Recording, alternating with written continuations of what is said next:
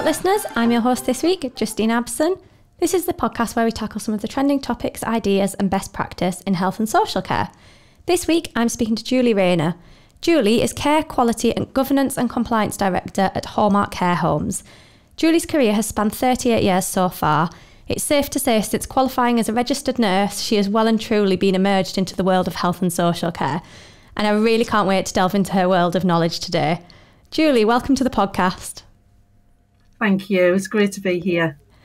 So, as I mentioned, obviously your career has spanned 38 years so far, which is absolutely fantastic. So, let's delve a little bit into what your role as Care, Quality, Governance and Compliance Director at Hallmark involves. Absolutely. It's a big title, isn't it? It is a little bit. And it's very, very varied. So I head up our internal compliance team, which includes our head of compliance, our health and safety manager. So we are responsible for ensuring that the company is compliant with a whole range of legislation. So not just the health and social care legislation, but also data protection, health and safety, environmental health. So that aspect of my role is big. It's very complex. It's, very, very responsible. The other part of my role, which is really interesting, is the quality piece. So it's in that space that I can get involved in best practice and introducing innovations to Hallmark as well. I get to work alongside some fantastic people, both within Hallmark and externally with with partners out in healthcare and in social care. So that's absolutely brilliant. Another part of my role is I am the infection control lead for Hallmark. So as you can imagine, that has been a very, very busy few years. Just a little bit. You find me today just updating our management of COVID policies again, because there is new guidance just being released. So for the social care sector, COVID hasn't gone away. So we're still very busy with that. So, really very, very, very varied. Yeah, and just a little bit busy, I guess. Absolutely. You've also previously worked in more formal regulation roles, so CQC, Healthcare Commission. How did these skills help when you moved into the social care provider side of things? Oh, enormously. I think in my role, being responsible for governance and compliance, being able to understand and interpret legislation is critical. Being able to find your way around regulations and to understand what the regulations are asking for. Being able to speak the same language as the regulator as well is very important.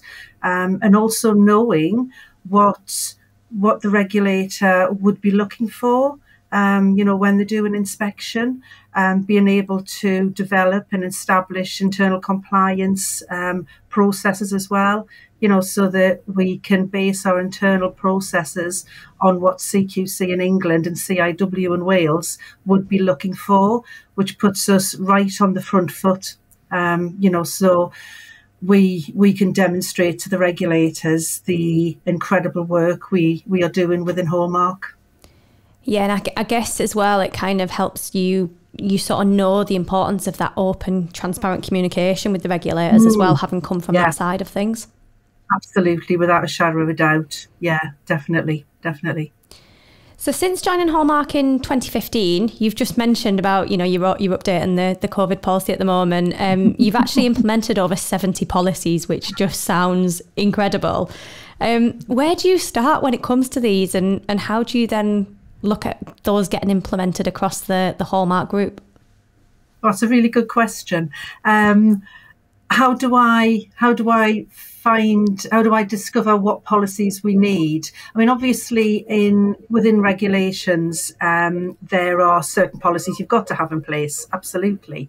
And it's very important to base your policies on best practice. So the first step is research.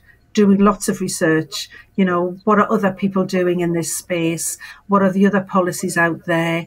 And then crafting that best practice into what is what is suitable for Hallmark and what we can operationalise in Hallmark as well.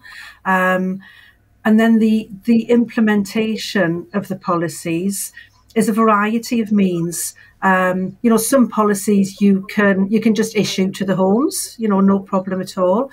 Other policies you'll want to introduce with some training or with a webinar or with meetings, so you need to think about the policy, the content of the policy, the complexity of the policy, and how you can best embed that policy within the homes.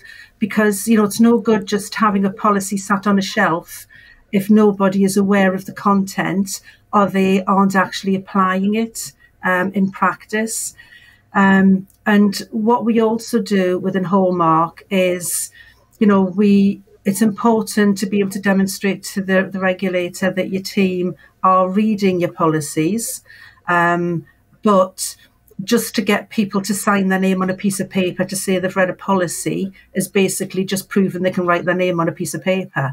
So what we've done is we have created what we call policy awareness quizzes with nearly every single one of our policies.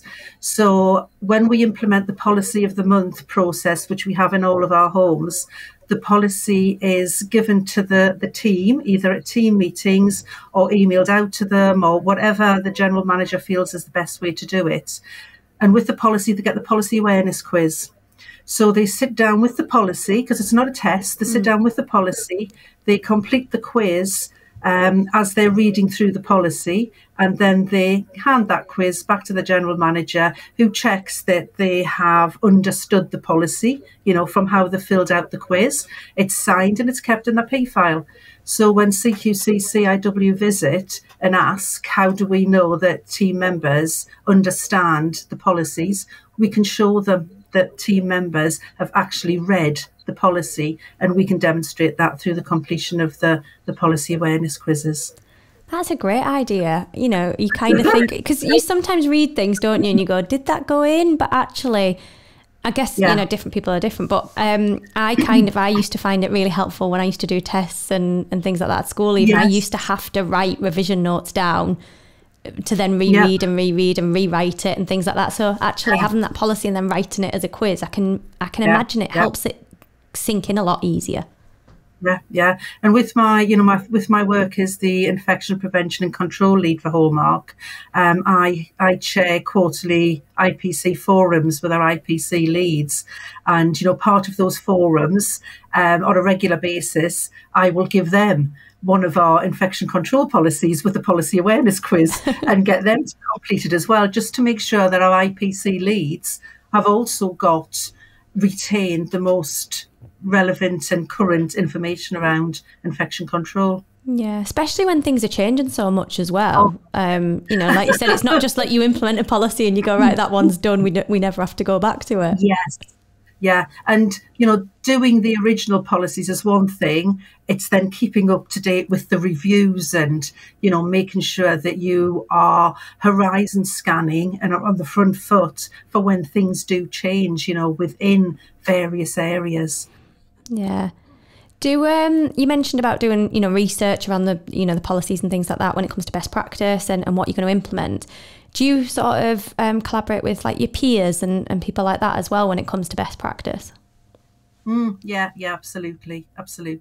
Yeah, I belong to a quality directors group. So this was a group that was created at the beginning of COVID, really, to support each other within other care other care providers. And we meet via Teams every month. And we've got a WhatsApp group, so that's a really good resource to bounce ideas off people and to see what other providers are doing as well, and just to share best practice between ourselves. Yeah, because it's really important, isn't it? It's not a secretive type of place. Everybody just wants to provide really great care. So if somebody's doing something that's really good and is making a difference, then it could help anybody. Absolutely. And if you don't reach out to peers, in other provider groups, it can be quite a lonely job.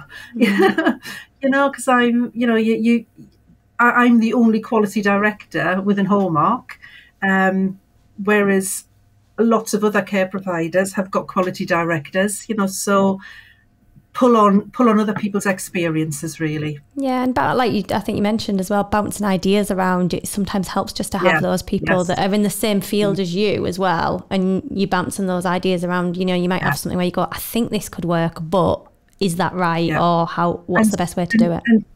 And certainly during COVID, it was invaluable, because guidance would come out and, we'd talk to each other, interpret what the guidance was saying, and, what are you doing about that? What are you doing about that? And it just helped you to stay sane, really. Yeah, and like you said, you mentioned at the beginning, you've got to get into that language of how legislation is spoken as well. Yes. So obviously that understanding of it as well.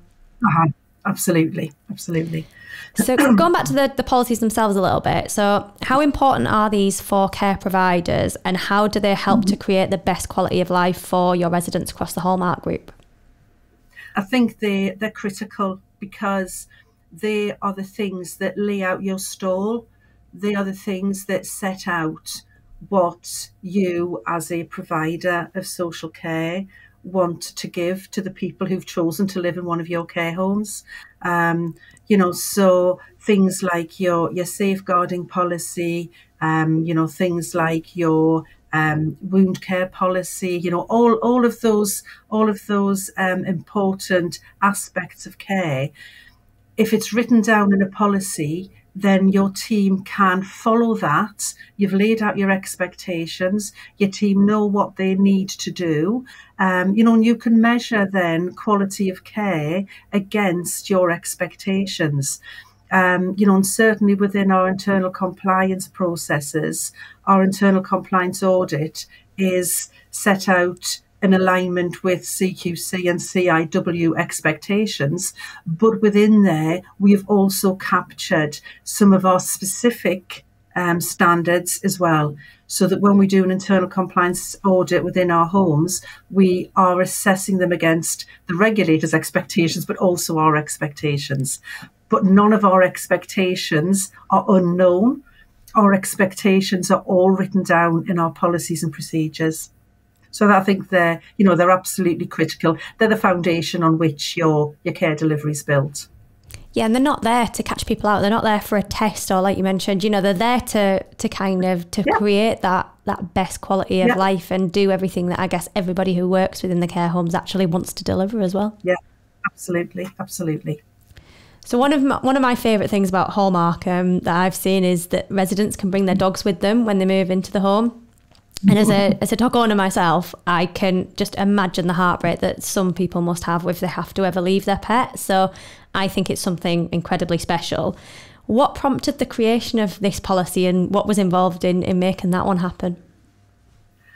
Creation was because I'm a dog lover as well. But also, I knew the positive impact that animals can have on people.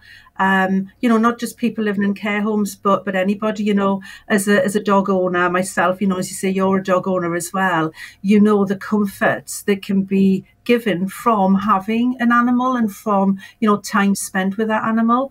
And research that has shown that stroking a dog or stroking a cat does reduce stress. It reduces blood pressure.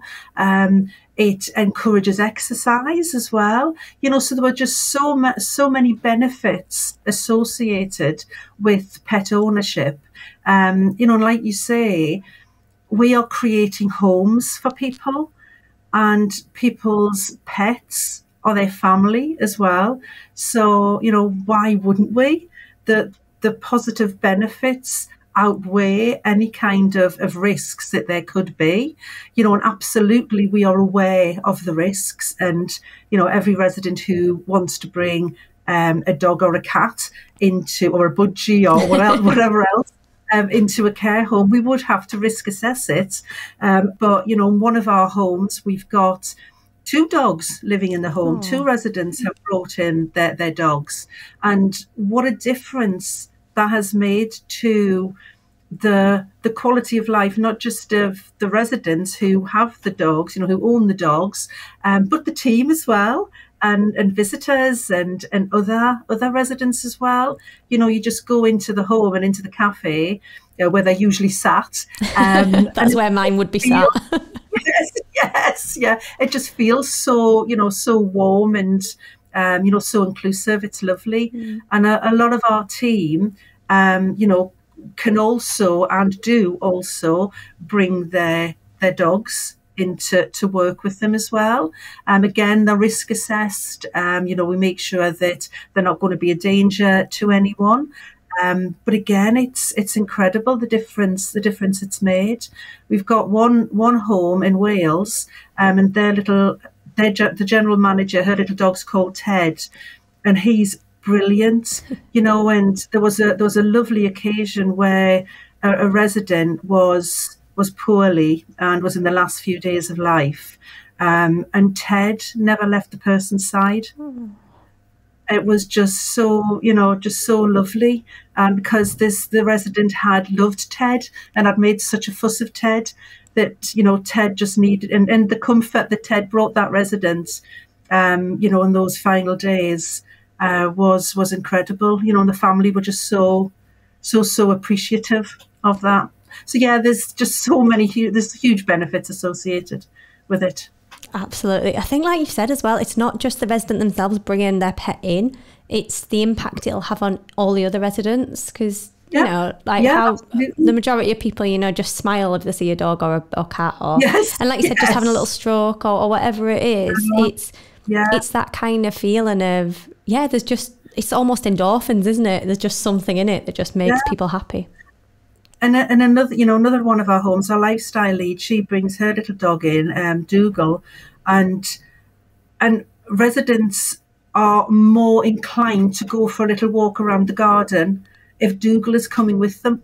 Yeah. Because it's, going for a walk with a dog is kind of like a normal thing to do, isn't it? It's a usual thing to do.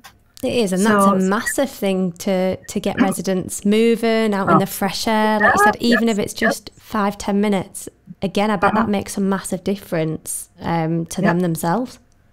Yeah, well, as you say, going outside, getting exercise, fresh air, it has huge impact on falls risks, on mental health, on emotional health, on appetite, fluid intake. It's just got so many positive implications. Yeah, it's fantastic. It's when I saw it, I was like, oh, it's just such a lovely thing, because I just know the benefits of it myself. So yeah, and I think for residents that are, potentially are going into a home and have lost maybe like a loved one or something like that as well, to know that you've still got that comfort of having your pet with you as well, I can imagine being a big kind of comfort to them. As I say, the family, aren't they? Yeah, they absolutely are. So in 2021, you developed an end-of-life care strategy in partnership with Marie Curie. Can you tell us a little bit more about this and why it was so important? Oh, right, yeah. And that has progressed, and I'll tell you a little bit about where we're going with that as Fantastic. Well. In Hallmark, we've always provided excellent end-of-life care. But what I wanted to do is I wanted to get some consistency across the company. The care providers will know that sometimes a lot of the time, the support and help that you get around end-of-life care is very dependent on your local hospice. At that point in time, we could have had different help and support training in Ipswich than we did in Merthyr Tydfil in Wales. So I came from the point of view is, let's see if we can put together a strategy that will enable us to get some consistency across the business. So luckily at that time I was at a conference, I was talking to somebody from Marie Curie, and I was talking about the end-of-life care we provide, the passion that I had for end-of-life care. And that was where the partnership started and established and grew. So throughout the entire 2 years of COVID, we were developing our end-of-life care strategy in 6 of our homes across England and Wales. And the partnership that we had with Marie Curie was fantastic, in that they were providing training for us. They were supporting our end-of-life leads with mentorship and coaching. They were attending our forum meetings and supporting us through action learning sets. So it was a fantastic 2.5 years of that partnership. At the end of the 2.5 years, I evaluated the outcomes of the strategy pilot, and it was very, very positive. We then thought about how we were going to take that forward. And what we are now working on, again, we are doing some co-production work with Marie Curie, is we are developing end-of-life care centres of excellence in 2 of our homes, one in England and one in Wales. So this has been something that was born out of the end-of-life care strategy pilot, but is taking the strategy to another level. So at our home in England, we are also developing an end-of-life care model for people who are living with dementia, which is an exciting piece of work because it's not something that's been done anywhere else. So we are specifically looking at how we can provide the best end-of-life care for people who are living with dementia. And the foundation of this is Namaste Care. Now, we have got 2 Namaste Care Centres of Excellence within Hallmark already. So we're taking Namaste Care, that's going to be the foundation of the end-of-life care for people who are living with dementia in this Centre of Excellence. Then we are adding to that talking mats, which is a communication method that enables people who are living with dementia who possibly cannot communicate effectively verbally to be able to communicate their wants and their needs and their desires. So we are incorporating talk and maths into the development of advanced care plans for people who are living with dementia so that they can input into that themselves. In Hallmark, in our dementia strategy, we work within the census framework, which the census framework that states, or that purports that if people are communicating unmet needs through their behaviours, it is probably because a particular sense is not being met. So we are using that census framework as a platform to relook at our advanced care plan, so that our advanced care plan actually delivers against each of the senses. So it's a really exciting piece of work. We're also doing some work with a charity called Dementia Carers Count, so that we can be providing high quality support to families of people who are living with dementia as they approach the end of their life as well. And that's just one little aspect of the Centre of Excellence, because the other aspect is for residents who are not living with dementia. And we are doing some, as I say, we're doing some co-production work with Marie Curie around whole team training and developing a virtual training package for all of our team. We're also talking to a hospice in Wales who are hopefully going to be supporting us with the Centres of Excellence going forward in terms of, again, shadowing opportunities, mentorship, coaching. So the initial piece of work around the strategy with Marie Curie has grown into this brilliant piece of work that we're currently working on. That's fantastic to hear that, because I think so many people, it would be dead easy to go, right, okay, we've done that pilot and actually it worked really nicely and we're doing these things within our homes, but actually what you've now done is gone, actually we can take it to another level. and we can make this even better for our residents. And I think especially having that, you know, that sort of the dementia side and the non-dementia side is, I can imagine that offers a lot of comfort to the families, you know, especially if they've got families that don't live nearby. You obviously get quite a lot of residents that might, you know, their families might live away and things like that, but to know they're, not only are they getting looked after properly whilst they live in the homes, but actually towards the end of life as well. Absolutely. It's obviously an incredibly sad time when someone comes to the end of life, but equally it's something that's going to happen to everybody, and to try and make that as positive as possible towards the end just feels like something really special. Absolutely. And it's, you know, it's another passion of mine, you know, to make sure that everybody gets that level of care. You know, there's an old saying, isn't there, you know, that end of life care, you only get the chance to do it once. You know, you can't go back and redo it. So you've got to do your utmost to get it right for that person at that time. You know, and I think this is why the dementia aspect is so important, you know, and the fact that we are able to use talking mats to be able to make sure that residents are involved in that discussion. Because sometimes, you know, if somebody who's living with dementia can't communicate their wants and their needs and their desires, you know, quite rightly, you then go to their next, you know, to their family member, to their loved ones. But it's just so important to hear the voice of the person themselves. You know, and I've just recently been into one of our homes that were part of the initial strategy, and just looking at their advanced care plans, and the learning that came from the original strategy work is still there, you know, and the amount of information and detail in those advanced care plans was incredible, you know, even down to things like the resident likes the smell of fresh roses, you know, so you know, at the end of her life, we're going to put fresh roses in her room. She would like her bed to be so she can look out of the window and see the garden. You know, it's that kind of detail that before we did the strategy work and before we redesigned our end of life care plan into a proper advanced care plan, we didn't necessarily capture.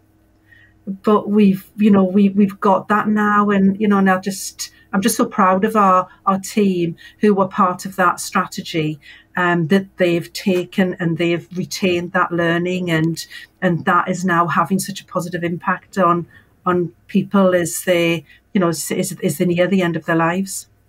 It's that passion, isn't it, that people have, that they really want to make that difference for someone. And like you said, those tiny details which sound like nothing, the difference that could make. Yeah, it's just makes a world of difference. Oh, I can almost smell roses now as you've said that. just roses think of them. Yeah, what a combination.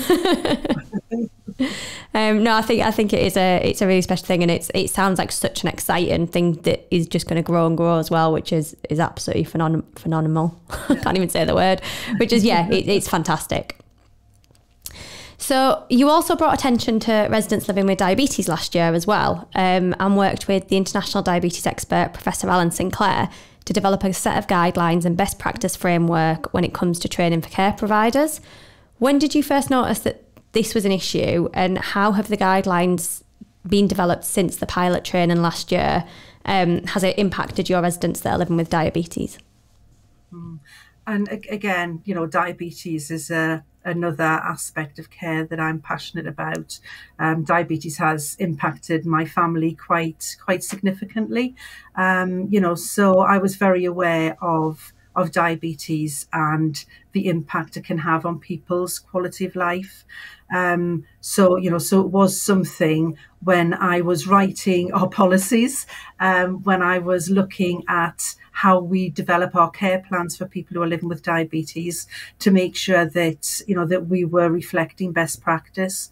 So when the opportunity to work on this national advisory panel with Professor Sinclair came along, that came via Care England, I was thrilled, honoured, to be part of that work. And it was a fantastic piece of work, and I got to meet some, you know, really interesting and knowledgeable people in the field of diabetes. What we've done with the guidelines is we have just completed a big training program with our teams. So we had specific training for our nurses, but also for our senior team and for our carers. I was lucky enough that Professor Sinclair came along to support the nurses training, which was very, very valuable for them and which they really enjoyed. We're now again working in partnership with the company who delivered that training to see how we can retain that learning and how we can take that forward to keep our team refreshed and to train new team members as they come on board. I've seen, following that training, a fantastic improvement in our care planning for people who are living with diabetes.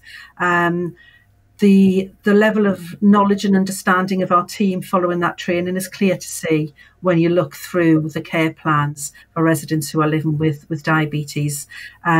We've also just introduced a diabetic foot screening tool, because part of the training trained the team in how to monitor the diabetic foot, how to identify signs and symptoms of possible problems, possible tissue breakdown. So we've introduced this new screening tool that is now in use within the company, which has obviously improved incredibly the not just the monitoring of foot care, but the management of foot health. Because again, if somebody's living with diabetes, and if they are experiencing peripheral neuropathy and are losing the feeling in their feet, if that's not picked up early enough and they start to develop wounds in their feet, then you're going to have a whole range of problems. So it's about being able to spot things quickly before they become a problem. So yes, so it's had an enormous impact on our team. And as I say, the partnership work we're doing with the training provider will mean that we can continue to provide this training and continue to ensure that people who are living with diabetes gets the best possible care. Yeah, it's like you said, it's another sort of side of things, isn't it, in terms of just making sure that any conditions that people are living with, they can still get that best quality of care from the staff that are trained in understanding what those issues are. And I think, that's as a nurse myself, I think this is the thing that we do need to get out there, that nursing in care homes is so diverse. There is so many different conditions that you need to be aware of, that you need to have a handle on, that you need to monitor. It is such a vast and varied job working in social care. Yeah, how do you, obviously with all these different things that obviously people need to be aware of, and there's the policies, but also the sort of the quality of care that you give to people with different conditions. How do you engage your staff with kind of the training and that side of things, and how do you find that they take that on and kind of really deliver what you need them to? Yeah, that's a good question. What we find is successful is obviously talking to the team. You need to make sure what it is that your team want to develop in. And from a clinical training perspective, that's what we've done. So we've made sure that the training we provide for the team is training that the one they've asked for, two that they're interested in, three has been successful in the past. We always, evaluate the training that's been provided to the team. And we've got a fantastic learning and development team in Hallmark, who will take that feedback and again will make sure that the learning and development opportunities we provide are based on people's feedback and on meeting people's needs. Yeah, that makes sense. I think it is that. I think sometimes it is that, what do people really enjoy doing as well? I think when people have a passion for something and they really they're really interested in it as well. So, someone might be really interested in actually developing their knowledge of, how to help people with diabetes, for example. And they really run with that once they've got that opportunity to learn about it. And that's it, isn't it? If somebody's got that passion and that interest, the learning comes easy. Yeah. And then that enthusiasm also then impacts on other team within the home as well. Yeah, and it helps them develop as well, I think, doesn't it? There's, there's so many opportunities within social care and within healthcare in general. And I think actually people that go into social care, they're doing it because they want to make that difference for people. They want to look after people, have that quality of life, but also they want to develop in their profession as well. So the more they can learn about different conditions, different ways to care, then that's developing them professionally as well as them, given the quality of care that they want to. Yep. Yeah, absolutely. So I think we sort of touched on it very slightly earlier on, but, I think people often forget that when people are living in a care home, that's exactly what it is. It's their home. It's not somewhere they're just going to stay for a little bit. So how does Hallmark create this environment, this homely environment for its residents across the group? I think the important thing is one culture. So for our team, they know they work in people's homes.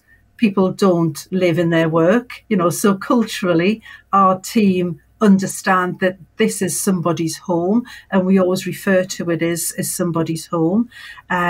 Two, residents can do whatever they want with their rooms.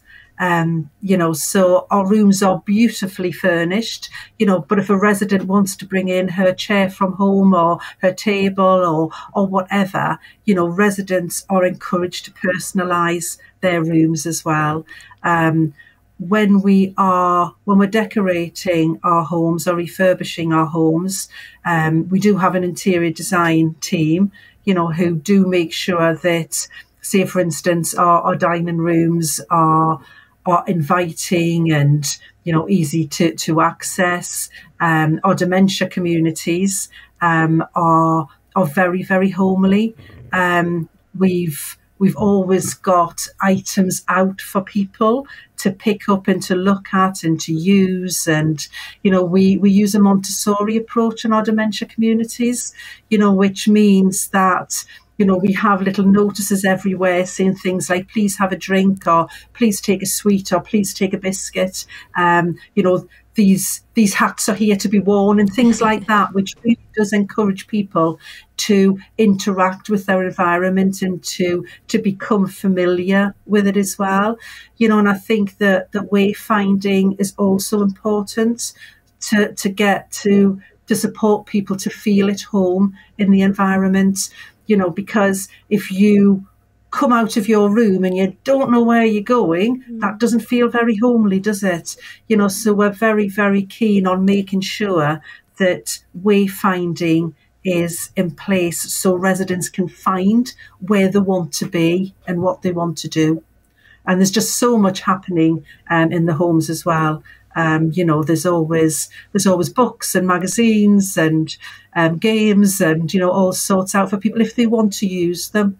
But as I say, I think the important thing is that their residents' rooms, that they can do, it's their space to do what they want with the rooms. Yeah, I visited a Hallmark Care Home actually not that long ago, and I totally second that. It was the residents' rooms were all sort of done how they wanted, and like you said, a lot of them had the lovely furniture that you guys provide in it. But actually, there was one that was being measured up. I think it was a new resident coming in, and their son or daughter was like a furniture designer, so they were like measuring up to actually, build the furniture that the resident wanted within her room, which I thought was lovely because that will instantly make her feel, right, yeah, I'm at home, I know exactly where everything is. And absolutely. It was lovely. Because when you think that a lot of people who are moving into care homes are moving from their family home, and a lot of people are moving from a big space in a house that they've probably lived in for many, many years into a room. So they absolutely need their loved possessions around them, and anything that makes them feel more at home than they're welcome to bring it. Absolutely. Yeah. It's their memories as well, isn't it? Like furniture, some people treat furniture as, it's got special memories to it. It might have been that it was owned by their family, or, a loved one that they might have lost might have absolutely loved that particular picture, or whatever it might be. It's just those little things, isn't it, that actually give people comfort. And they're good conversation points as well, aren't they? Yeah. Sometimes, if I'm in the homes, and I'm going to talk to residents, if they've got pictures or, something in their rooms, it's a good conversation starter. Yeah, it definitely felt lovely and homely when I went, and even what I loved was the sort of the communal areas. It felt very like a sitting room would. It was very much like somebody walking into somebody's lounge, which was lovely. Yeah, yeah. And I think the most popular spaces are our cafe areas. Yeah. In the homes, they are always buzzing. Yeah. Yeah, I think actually someone said, which was really nice when I went in, that the residents quite often move the furniture around in sort of the lounge area as well, which again shows you that they feel really comfortable and that it is their home. They wanted to sit together, so they'd moved all the chairs around and whatever else, which again you do that at home. So I think that just instantly shows that they're comfortable in that space. Absolutely. So just touching a little bit back to CQC. So we know CQC and regulatory inspection bodies are such a huge part of the everyday in care organisations. And obviously with your sort of previous hat as compliance manager with them, and with a number of Hallmark homes under your guidance that have got a outstanding, good or compliant CQC/CIW rating, what's your advice for other organisations when it comes to evidence and the quality of care they give to their residents? And is there anything that you think often becomes an issue but could actually be quite easily fixed? Right. Take your second part of the question first. Things that could become an issue but are easily fixed. I think for me, the important thing there is listening. Listen to your residents, listen to families, listen to your team, because sometimes if people aren't happy with something, and if you can sort it out early and you can address concerns as they happen, then that stops them getting any bigger. So I think having really good feedback processes is so important, so that it's easy for people to identify if they've got any concerns, making sure that you're having family relative meetings, residence meetings, so that people know that they have got a channel by which they can have their ideas, their thoughts, their concerns listened to. And, for me, that really does make sure that you address something early before it gets to anything bigger. I think evidencing quality care, it's all about outcomes and impact on residents. So that's the key thing. So we've spoken about policies and procedures, and there are your foundation, and absolutely there are policies and procedures that you've got to have. And, CQC, CIW give you a little tick for that. Yeah, you've got your policies and procedures, lovely. But it's about what you are doing, what impact that's having on residents, and that is the key thing. So any kind of evidence that you can get, that you can collect, that actually shows the outcomes, the impact on residents. Yeah, it is all about them at the end of the day, isn't it? They are actually, they're at the heart of it all, whatever happens. Yeah. So I think, for instance, if you take like falls, for example, you have a falls prevention management policy. So you know what you're doing with falls. You have a falls risk assessment. You do falls analysis. You then make changes based on that analysis.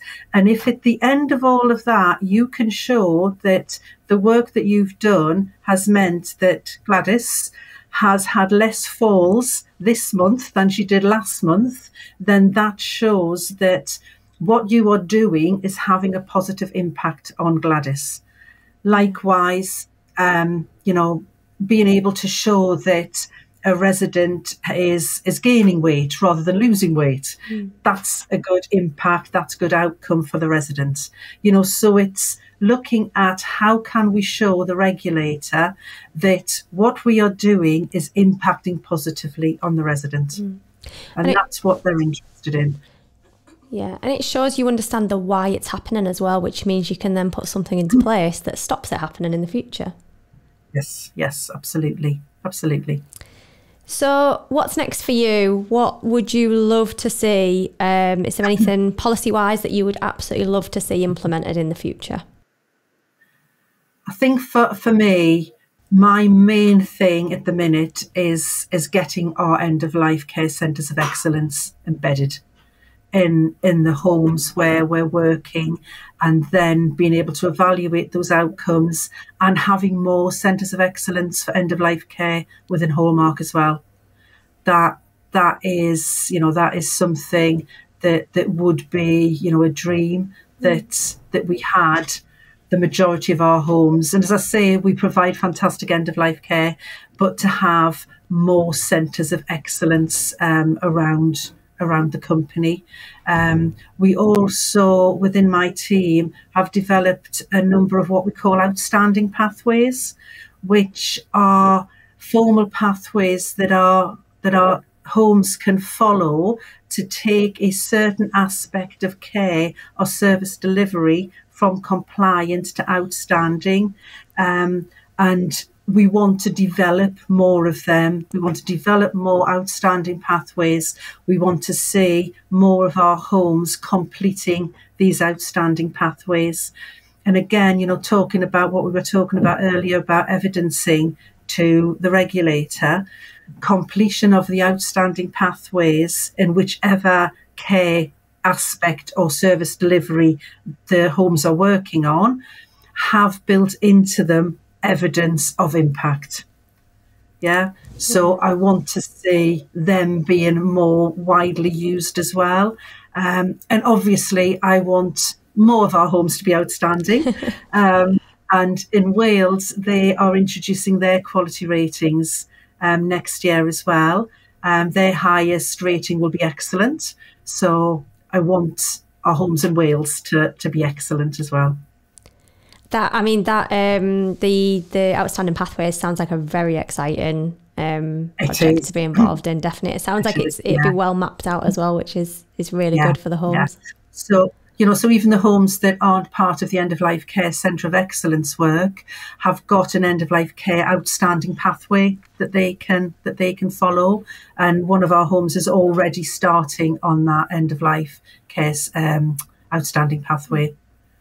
I think the lovely thing about those things that you've just mentioned are all things that are sort of starting to happen as well. Like you've got some of your homes of excellence, and I think it's nice to see that actually you just kind of want to continue doing more of that amazing work that you're all doing and get it wider, across the country. And I think, because, as a quality director, you can have so many ideas and want to do 1,000,001 things at once, but it's important to concentrate on something and get it embedded.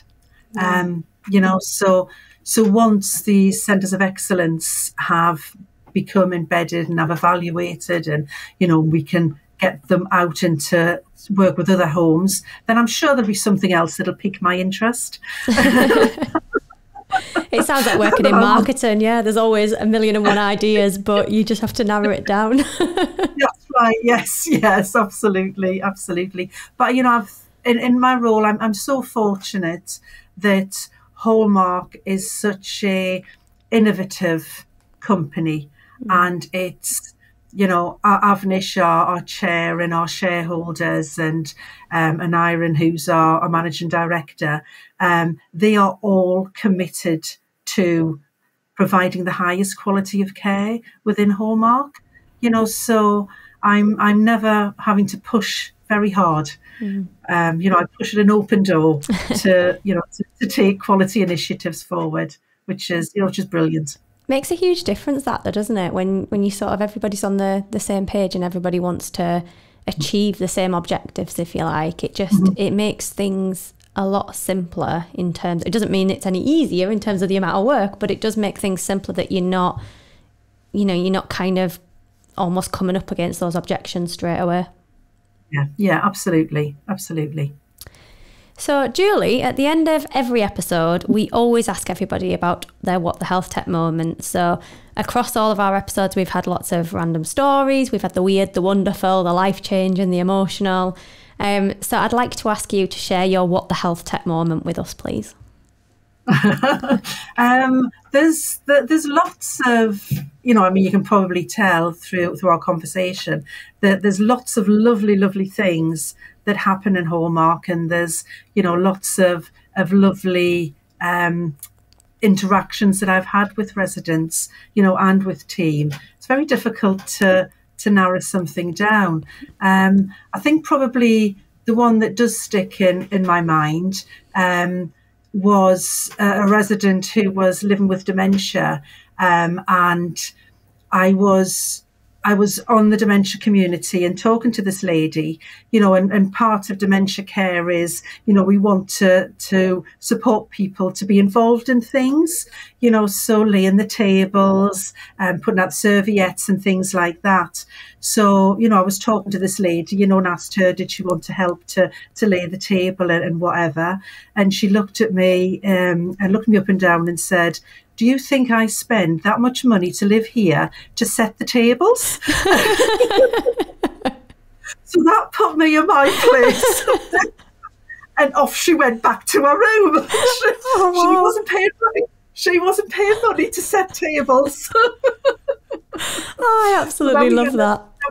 We had another lady who was living with dementia who had been a secretary in her in her working days, and the home had set up an office for her, and she had a typewriter and a phone, and and going in and talking to her, and she was doing the timesheets.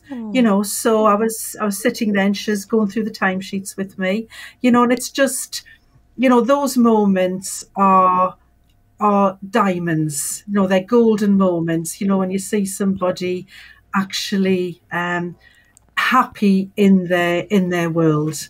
But yeah, you do get the best interaction when when you can spend time and interact with people who are living with dementia and be able to make those connections. I think that is that is such a privilege.